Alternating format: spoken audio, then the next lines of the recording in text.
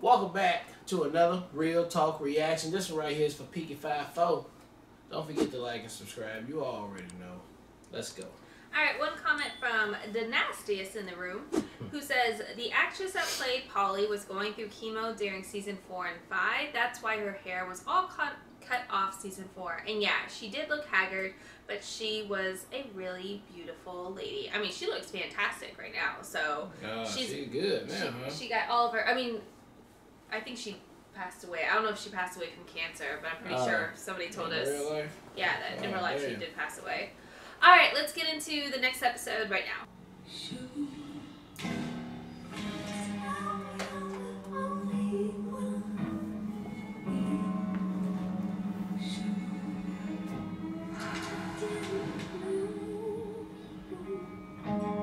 Happy or sad, Tom?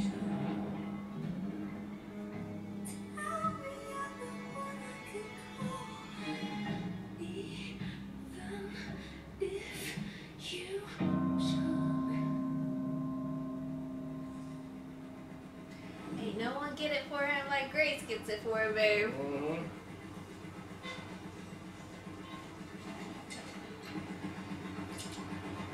Mr. Shelby, a bullet Already to get inside your tinker head. That's Billy, the Billables. Up to our knees in Fenian blood surrender or you'll die. We are the Brickton-Derry Billy Boys.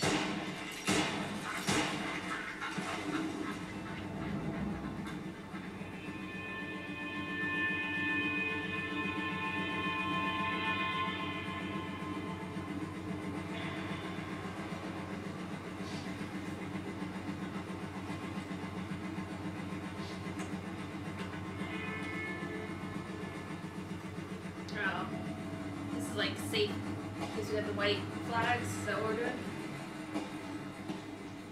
Yeah, white flag meant surrender. You know what to pay. I was looking forward to killing you. At the back of a long queue. My white flag is a flag of truce. Yours is more a flag of surrender. What is that? What do you say, Mr. McCavan? Colour is the same, the outcome is the same. I believe we've friends in common. We should... Drown me around.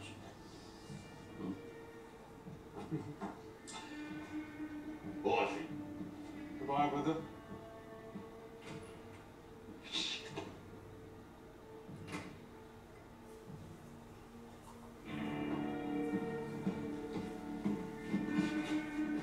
Your boy's in a bit of a pickle.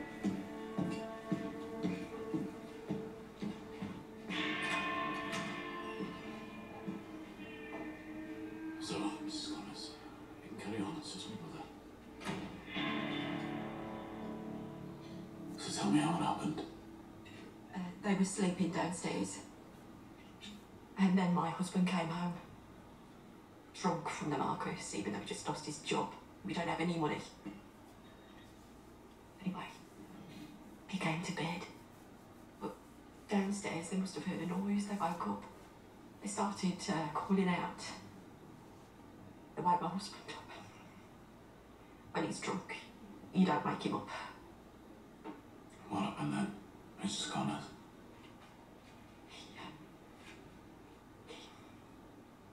He went downstairs. He killed them. He killed our kids? Is that what it Strangled them, all three of them. And you've brought their bodies here today with you. Proof, Mr. Shelby. Damn.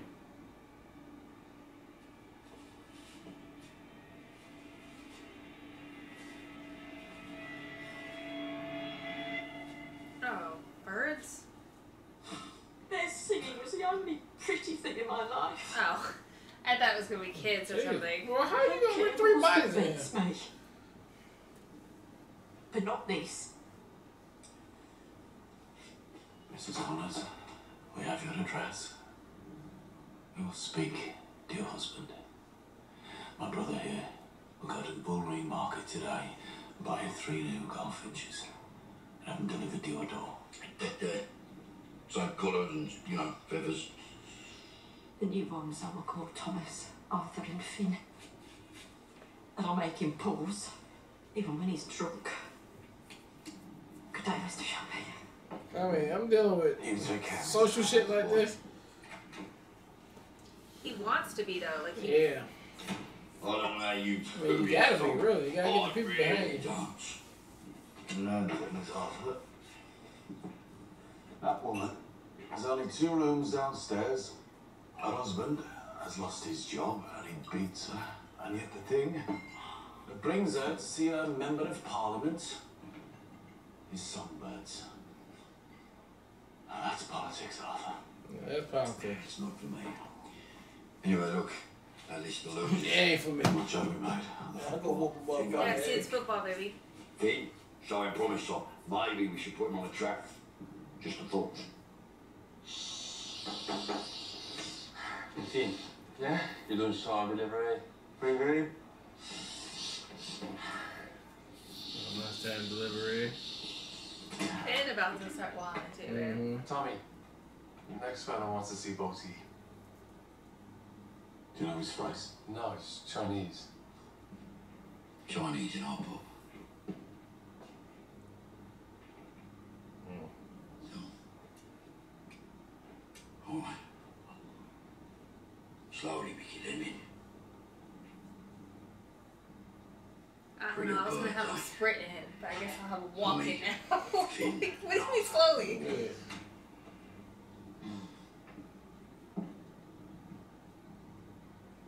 Mr. Thomas.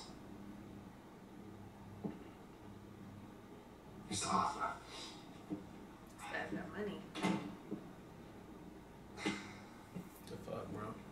You know they did some Chinese shit in the beginning. My name is Brilliant Chang. They went and killed some Chinese motherfuckers.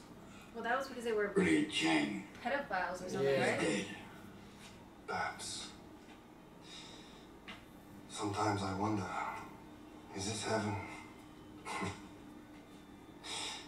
Doesn't smell like heaven. So I would say I have survived. What happened to Maggie?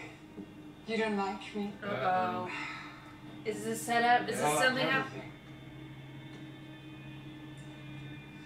I like fucking everything.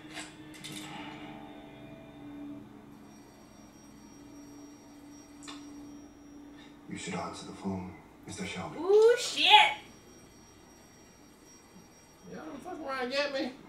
Mickey, bring that phone here now. Oh. I sent a woman with a gun to your youngest brother's office. All right, Finn. Wait. What the fuck is going on? We know. Do you want to die again, Chang?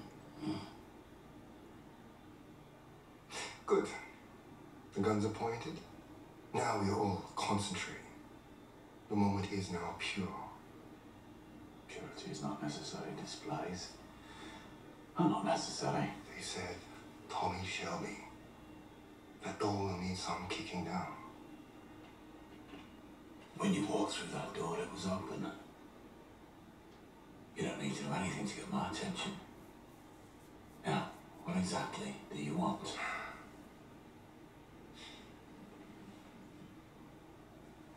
Do you have a match, Mr. Shelby? Fucking prolonged shit. Anything happens to my brother, Chang, you die.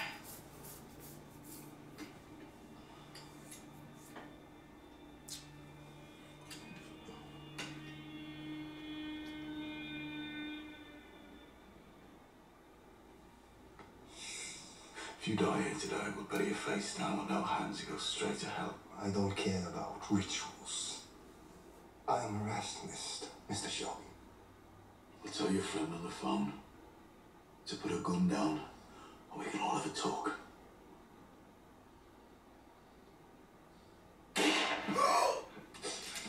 Hold your fire, brother. Hold your fire.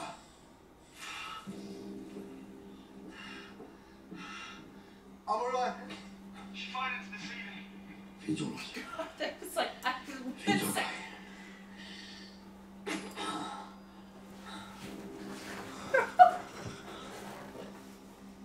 Give me your order. Hmm? Give me your order, Tommy. Yes or no? At ease. I said at ease.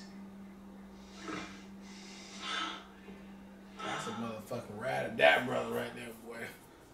Arthur ain't no fucking hoe out here in these streets. It's a broken man, I tell you. And he respects the fuck out of Tommy, too. Yeah. Something from my pocket. Mr. Shelby. Can I get something out of my pocket? I don't want nobody make no rash moves. What you got there? Opium? What can boy do with crack rock? Is that what that is?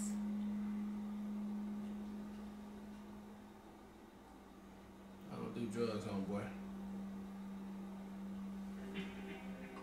So you wasted all this time coming here and do drugs on my table. It is the purest opium that has ever arrived in Europe. No salt, no flour, no lies. Pure truth. And you know, he be smoking opium, babe. Came Do you off a ship remember? called the Capital. That's Out what of he used to Shanghai. get out of his head about Dr. his Poplar, the nightmares wicked about the war. Stevedores were held at gunpoint. Chinese unloaded the cargo by the light of lanterns. The foreman at the dock estimated there was 7 tons of this stuff. I made a note at the time.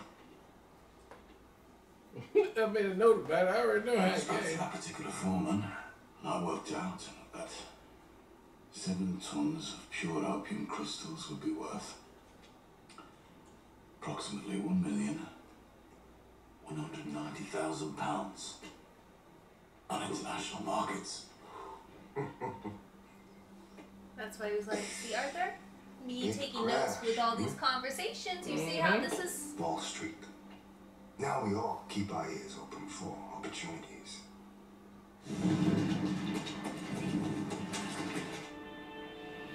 What the fuck is going on? Ben, we are conducting a piece of business. Get a gun to my fucking head! The trousers are dry. You didn't piss yourself. He didn't piss himself off. Well done, Fig. You had any disputes with a lady and you didn't piss yourself, and Arthur here tells me we should put you on the tracks. It'll be a good day for you after all, Finn. Give me that. Hey, always have your whores searched at the door. If you sell bits on the streets, I'll All right, come on. Too late for that now, pimp. He's getting hot like John Yeah. used to get, babe. But He's like just like John. let that be a lesson to you, dumb ass. Have your hoes searched at the door, man. Have your what? Your hoes. You I say whores. were trying to get it together. Yeah, I'm trying to do whores.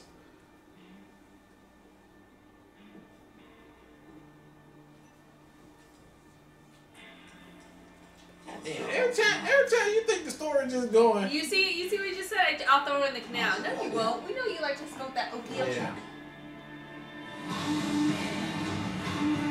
Damn, now we got a new fucking gangster in the mix.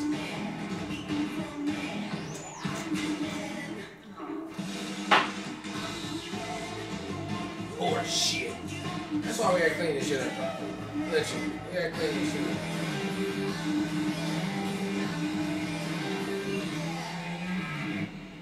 Sorry for calling the meeting here, but the location is part of the deal. What fucking deal? How does it feel to be barefoot in the mud again, Paul? Makes me feel young. What fucking deal? 4 boats, 4 days, up the Grand Union from Poplar to here. Half the cargo is coal, and underneath the coal, pure opium crystal. Opium. I vote against it. They can't use trucks because the Chinese drivers get stopped by the police. They need to get it out of London because all the warehouses have been searched by customs. The 7 tons is bound for San Francisco. The outward ship doesn't sail for 7 days from Liverpool. They need somewhere safe to store it. All we have to do is take it up the canal and keep it here for a week. We don't fuck with the Chinese, though, Tom. They've always said it. Ask yourself, would he turn down £250,000 to drive 4 boats up the canal, with no prospect of inspection. My vote's against it, Tom. Polly, £250,000. That's half of what Michael lost in Chicago. Oh, shit. I will ask him to take charge of this business. Michael's position will be reinstated in the company. This period of quality will be over. Then I vote for it. Well, then, okay. Yeah, that's my baby. Think about it, brother. 4 boats sailing up the cuts, smelling of wood smoke and bacon. Which one of Charlie's gypsy diddy-coy friends do you trust, Tom, eh? With a cargo worth £1 million. Already made provision. I'm needed at a meeting. Let's vote. Those in favour? He is really doing a good job of including him, though. It's 2-1. What you just said you weren't going to do? Arthur, yeah, tell until Charlie I we need sweep 4 the pot boats, then. 4 Or tons of Michael coal can get back when in it the gets swing of dark. things. Sails out tonight. Don't forget to go to the bull ring to get them 3 songbirds, Arthur.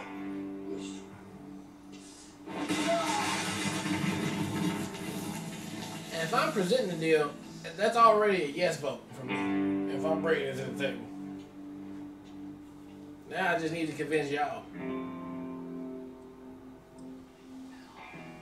What have you heard, Paul? The man you cut went to the police. But we dealt with it. Shoot him. Oh, he She killed him. was, it would be your fault, I thought Arthur. he killed his ass. I thought he killed him too. But they say his face is so badly cut, it's hard to look at. So I would say it. I would also say it is time to give up on Linda. Find someone else who might be able to put your fires out. Oh, Paula took care of it, though. I thought they take care of it. What you gonna Yeah, do? well, they got connections. What you gonna do, though? Pay him off or just what? Record though, Paul. Oh, fucking George! That's it. That's it. That's it. I'm going to see one of them doctors that can dig all this shit out of my head.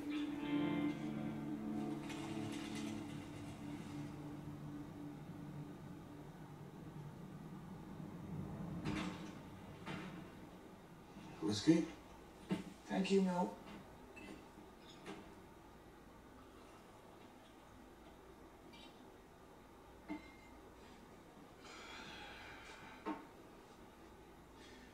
For reasons I can't divulge, I need to keep Jimmy McCavern alive. But I've already got a time and a place for the killing. You see, a little alleyway by a shipyard canteen, a girl called Karen who hates him, who will give him up.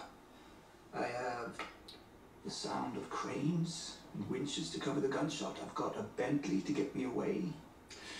The war with the Billy Boys is postponed. We've made peace. We're going to do business together. When that business is done, it's all yours. You could avenge the death of your son in any way you see fit. Any way you see fit. You mean when you say, when you check that little stopwatch Come on, you've got Tommy. You have to know controls this is the turning of the bullshit. earth? Like, they come on. killed your girl. Right. You all in. And then you will marry and you will settle. Marry? Marry who, Mr. Shoddy? Just let me understand you. Do you mean that Polly is part of this deal? Yeah. Does Polly know she's part of this deal? Well, she just voted for it. Well, holy Lord God. I Don't don't you Polly, say she voted for Does the your Chinese vanity stuff. have any Yeah. limits? I believe it's called the ego these days. I read books. You sit on your throne and you instruct Polly Gray, who is of far richer blood than you, as to when she can and when she can't marry. I know she instructs herself. She has her own strategies, and we are of the same blood. She will marry you, but only if you agree to postpone any attack on McCavern until this business is done. So she is some young gypsy bride that's yours to give away. Young she. I was on the bridge tonight. And I looked down, and Grace was Viking lord now? The fucking name of the barge was the January. Our dad's boats. The boat I was born on. We've never got nothing. We've never got nothing, and we never fucking will. Dr. Brooks said that you never arrived for your appointment, Tom. No. There's nothing in these books of any use to a man like me. They talk about guilt, eh? Guilt. What fucking guilt? The black barge. No, that's not it. That's not it. He had it right. Mosey had it right. He said, forbidding is forbidden to us. We can do anything. Nothing can stop us. But there's a part of me that is unfamiliar to myself. And I keep finding myself there. And only the January can get me away. Please try the doctors again, Tom. Tom's losing it. Well, then at least throw away your opium. It's that causes the visions. Just throw it away. While it's there, it's a temptation. How much have you got left? 7 tons. 7 tons? Yep.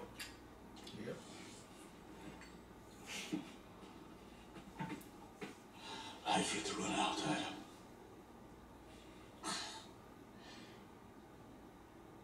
I hate for it to run out.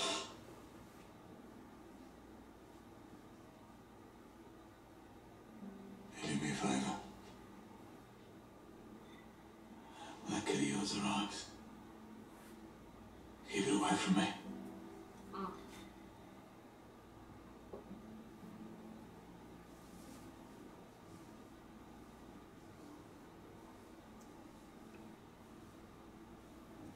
Yeah, he thinks he's cursed.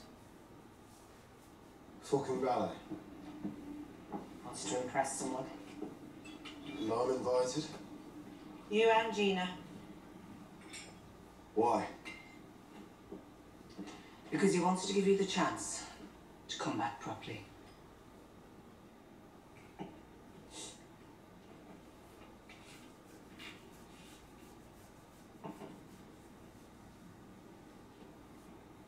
Coal haulage. Yeah. Tommy wants you to reopen those books and become managing director. So I've come back from Detroit to become a coal man. The first delivery is bound for San Francisco. But if it works, Tommy thinks he can find distribution for it here. And there's coal. There's coal. Is it Snow White? No. Golden brown.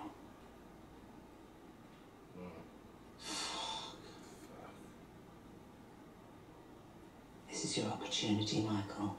In case anybody listening. There is more money in this Cold. than there is in all the other parts of our business put together.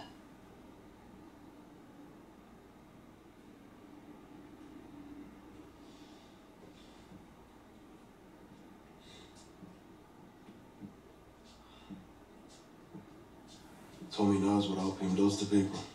Tommy knows what whiskey does to people. Got an OBE for selling it. Got an OBE for selling.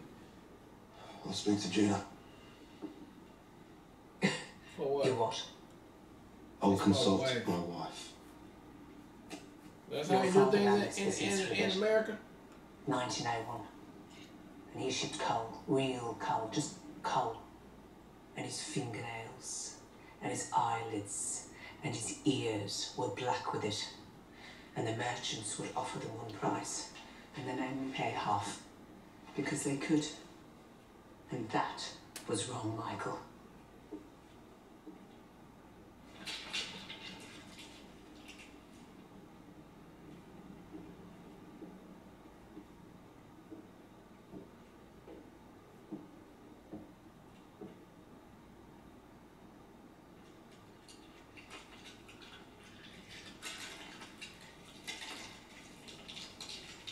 Run your hands through it. Get it under your skin. And then see if Gina will let you lay a finger on her.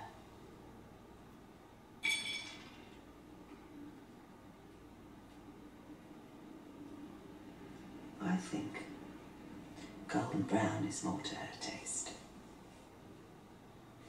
especially when you tell her how much money you're going to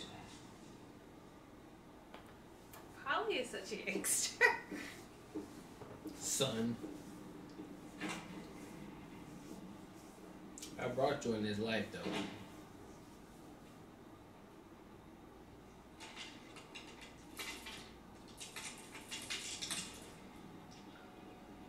Now we're in business together, I shall ask. Which foot do you kick the ball with, Mr. Shelby? I have no religion. So not to wish I had. He's kin? Yeah. And the simple fellow? It's a lot less simple than you might at first think. Do you trust them?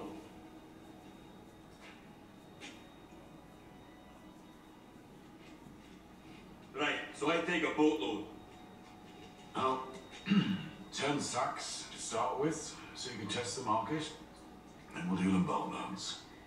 Cash payment, unloading, £10,000. Well, for that amount, it'll have to be a check. Don't take checks. It'll be a check. I wouldn't take a check if it's guaranteed by our mutual friend in London, Mr. Mansley.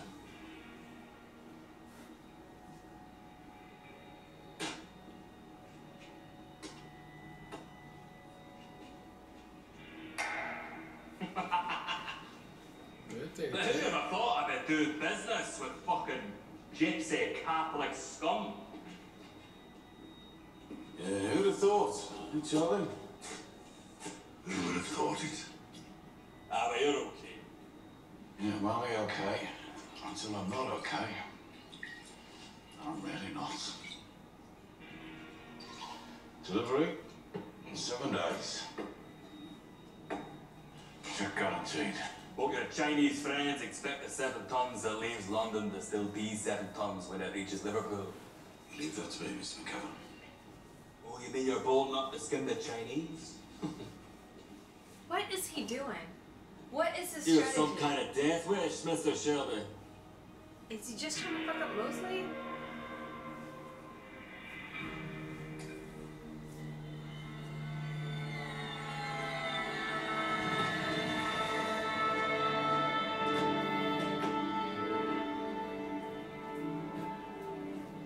An evening with a tribe of gypsies. When you've unpacked, there should be a girl here for you. Mr. Shelby is a socialist and believes in equality of service for all classes.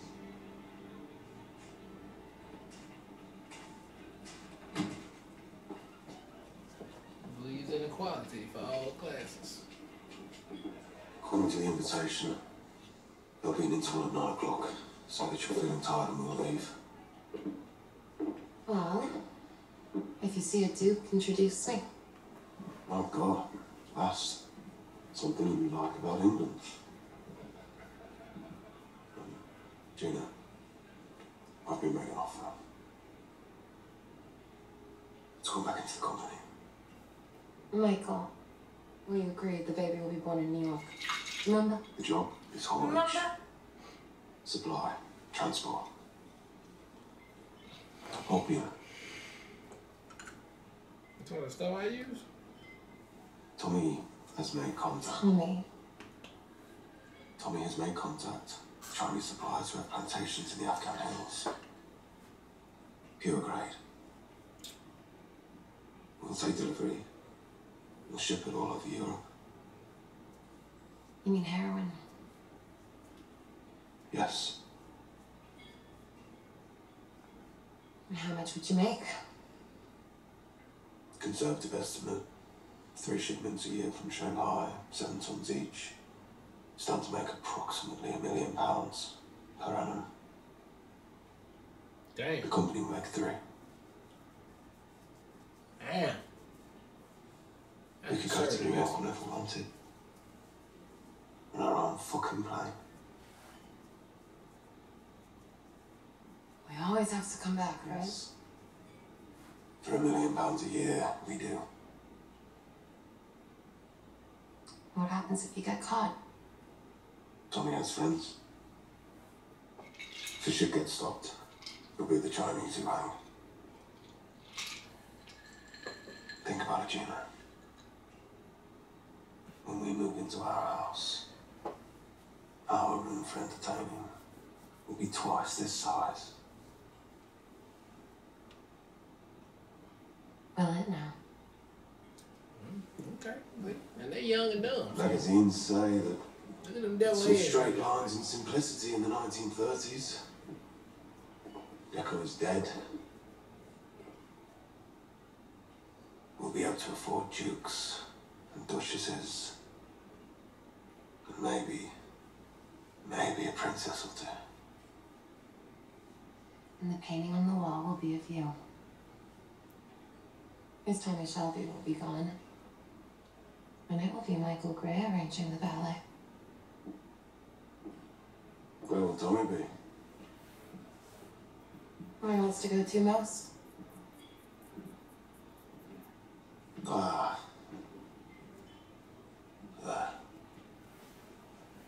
The Lord.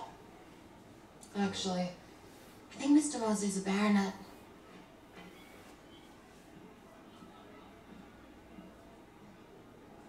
Where the fuck is Tommy anyway?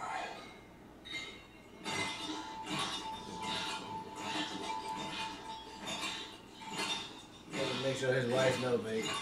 Don't be getting all happy with your boy when you see him.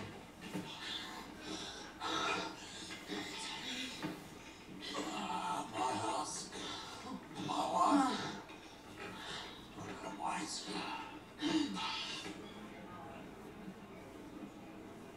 So awesome. You know, because he feels some type of Yeah, way. you're right, baby. Yeah. Mr. Shelby asked me to tell you that he's busy with the catering preparations. He'll be joining me shortly. In the meantime, and while you're waiting, we have opium, cocaine, and brandy.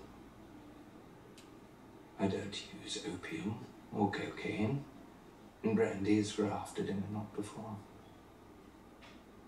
I also have a list of options for the end of the evening. You'll notice that the maids wear name tags. We hired them specially for those guests staying the night. All things are available, except the ballerinas. And who, might I ask, are you? I am the queen amongst the Romanies, and I too am unavailable. I'm not on the what's it called? Zeke, Menu. there's something I didn't tell you about this evening. Something about our guest. Owsley. It's possible that you've met him before. Before when? Before you became who you are. Back when you were selling, you know. Would you even remember him? Would he remember you? Hey, look, he get a little jealous. Mm-hmm. All I remember is I drank too much champagne. I wasn't taking cash. Listen. It's a part of bodies. Floating by. Let him go, I think. Let him go. So that's why you brought me in here? To lay your claim? Yeah. Yeah. To lay your claim. Well, it's a start, I suppose. He lays a fucking hand on you. He will be meat for Johnny Dogs.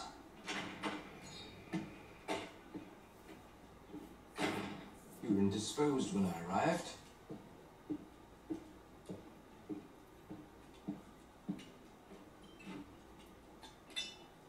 In society, you greet a guest, you don't leave them hanging, looking around like a fucking dog. Before we join the others, I have some business. Need a signature.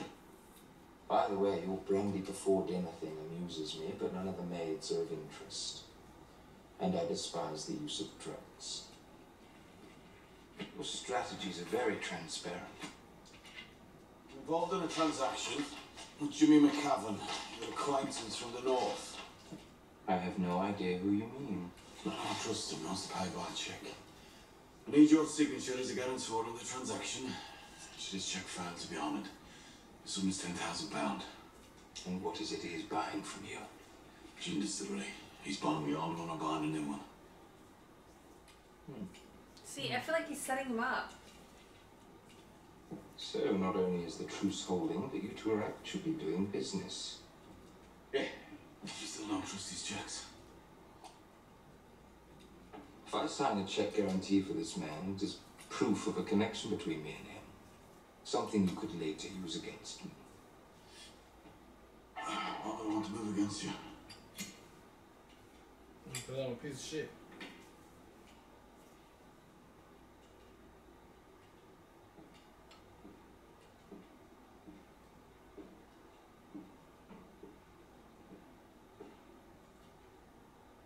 You're curious about my weaknesses. And you've learned it's not cocaine, not maids.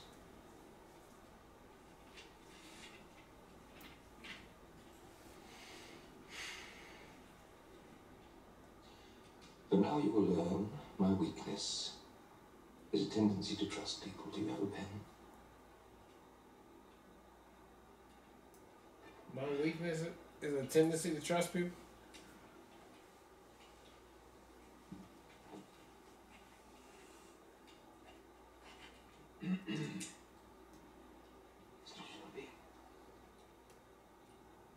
I know you have no classical education, but just realized you're the perfect balance between the gods Dionysus and Apollo.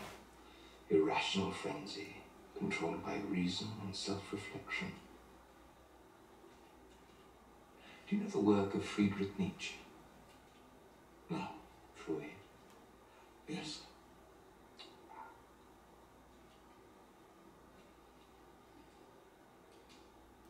There. Your guarantee of trust.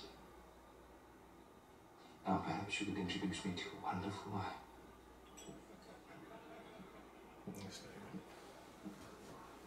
So, did you know? What? Oh, that tonight's special guest might have fucked you when you were a nightclub hostess.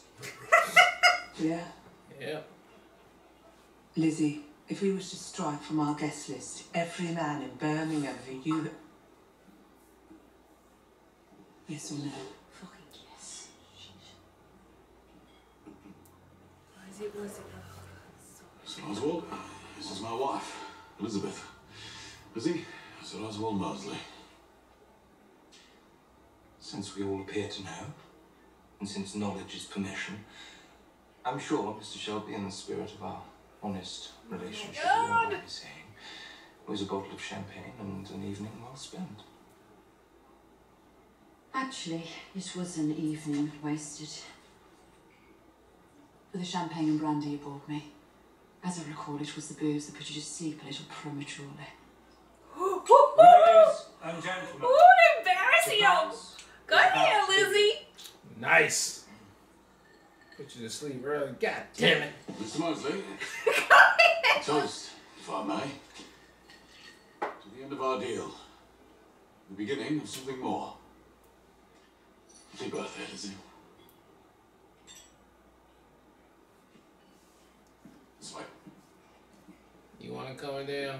Fuck up my Oh, office? look at Polly's. Look at Polly.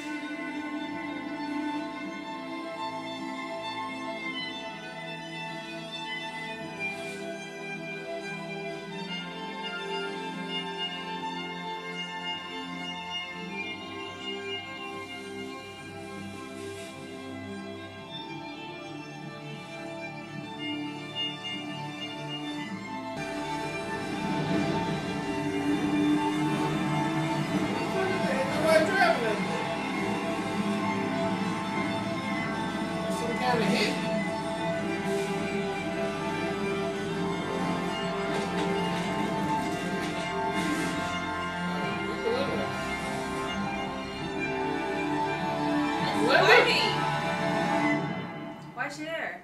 You killed that boyfriend. Does he have a gun? Does she have a I gun? thought it was a family occasion. She has a gun. That's why her hand's behind her. Look, I'm sorry, Linda. That animal inside me. It comes out and I can't stop it. I can. Fuck, Linda. Without you, I can't. Come inside, please. His name was Frederick. All we ever did was talk, Arthur. He just listened. And now he has no face.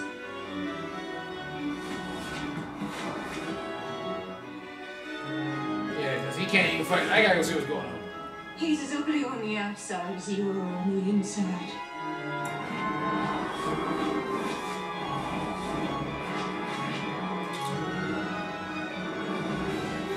Now you peaky blinders, all right. In fucking hell!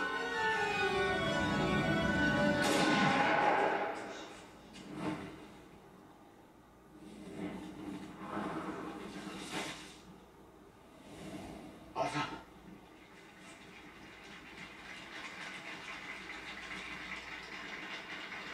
Who is it? Holy! Oh, shit.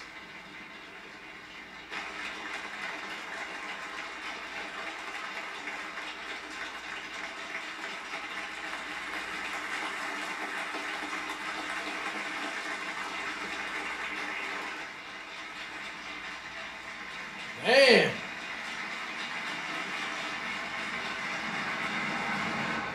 Dang, that was episode 4 of Peaky Blinders, man. Another great episode, man. They just keep surprising me with, like, excuse me, all different elements that's just happening, right? You think we're just gonna watch these 2 stories happen, boom, there's a 3rd story now. And the 4th one they're gonna add on top of that just to, keep things going. I mean, hopefully it's gonna all intertwine back together at the end as it normally does. But man, this was another spectacular watch right here.